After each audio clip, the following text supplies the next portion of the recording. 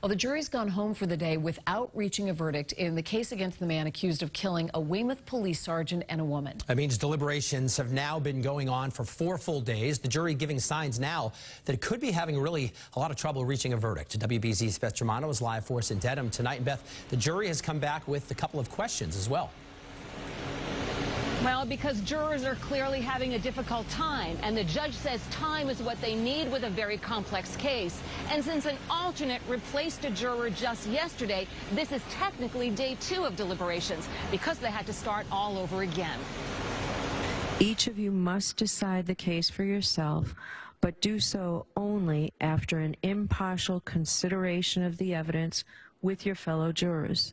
Judge Beverly Cannoni instructing the jury to once again resume deliberations in the double murder trial of Emmanuel Lopes, an agonizing wait for the family of Weymouth Police Sergeant Michael Chesna, who've been in the courtroom for weeks, along with members of the Weymouth Police Department.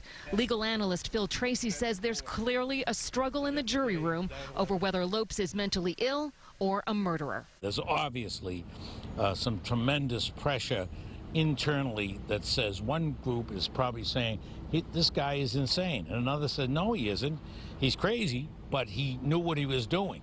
Lopes is accused of shooting and killing Sergeant Chesna with his own service gun following an encounter after a car accident 5 years ago, then shooting and killing 77-year-old Vera Adams as she stood inside the sunroom of her Weymouth home. Juror questions have largely centered on access to transcripts from mental health experts who testified, which Tracy says can be problematic for a group of people without expertise. The jurors are really trying to understand the mental health issue, and the question is this: they're just lay people, so it's really hard to understand, the doctor talk. He says the facts of what happened are not in dispute, as the defense is asking that Lopes be found guilty by reason of insanity. But the judge says with a new alternate juror, they need more time and won't accept jurors are at an impasse. The Chesna family once again leaving the courthouse without answers. The jury is a competent jury. They're taking it seriously, the issue of mental illness and insanity.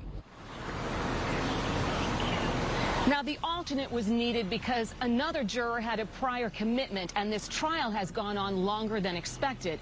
Looking around that courtroom, I can tell you there are very weary faces, and deliberations resume in the morning. Reporting live from outside Norfolk Superior Courthouse, I'm Beth Germano, WBZ News.